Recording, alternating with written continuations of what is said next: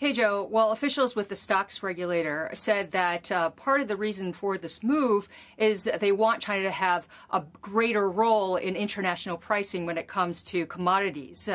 Also, the regulators had said that they want to make sure that China is much more competitive when it comes to global markets. So the moves are that the government here is going to launch more futures contracts. So this includes shipping.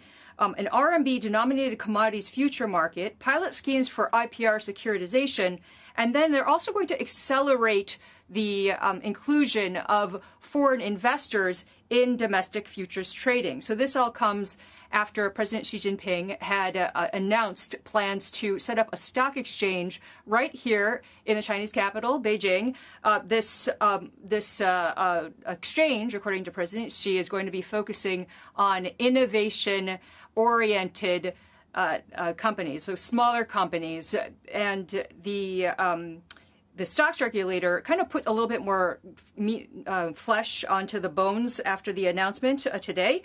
So they said that the board is going to include select tier new third board shares. So the new third board has been an over-the-counter market that's here in Beijing, not particularly successful. It's been around for a couple of years, but focuses also on some of the smaller companies.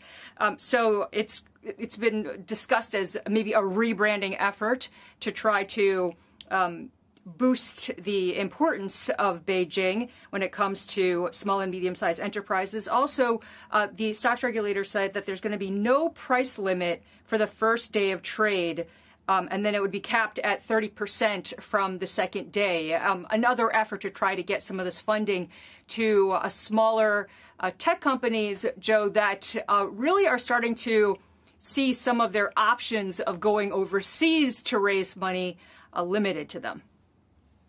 Eunice, up until this point with commodities, I mean, commodities trading has to, and futures, or something that affects the same thing, that's been around for thousands of years. I mean, farmers have always had a way of trying to, minimize their risk, and I think of it with oil and fuel, and I think you mentioned shipping.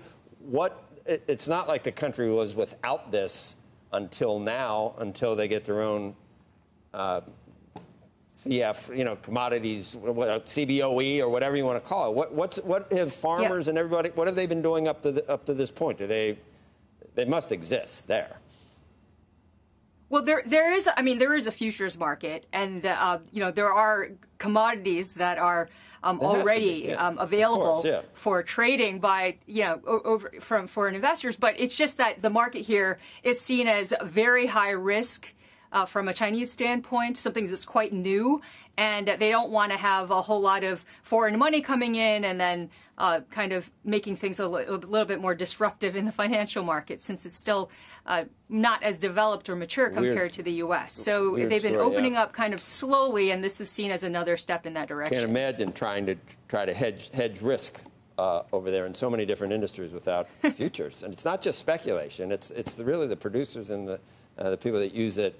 That give the speculators that create the liquidity, but everybody else is using it for a real important purpose. What about, we're monitoring it, there's a Bloomberg report, I don't know why if former mayor is involved with this, but says that the city of Beijing is proposing making an investment in Didi via state-run firms, and we're seeing the stock move. What are you hearing about that?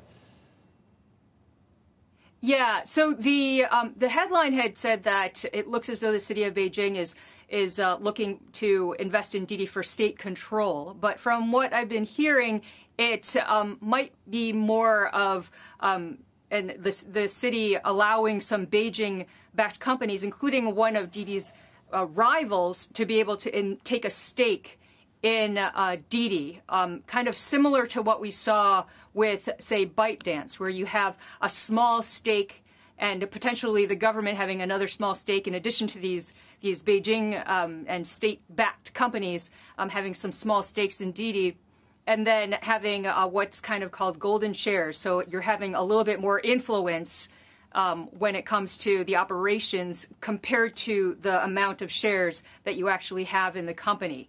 So there's also some talk that there could be a board seat taken by the government, similar to to what happens with ByteDance. But again, at the end of the day, I mean, nothing has been confirmed, but it wouldn't be completely surprising given the way that the Chinese government wants to make sure that it has control within the tech sector.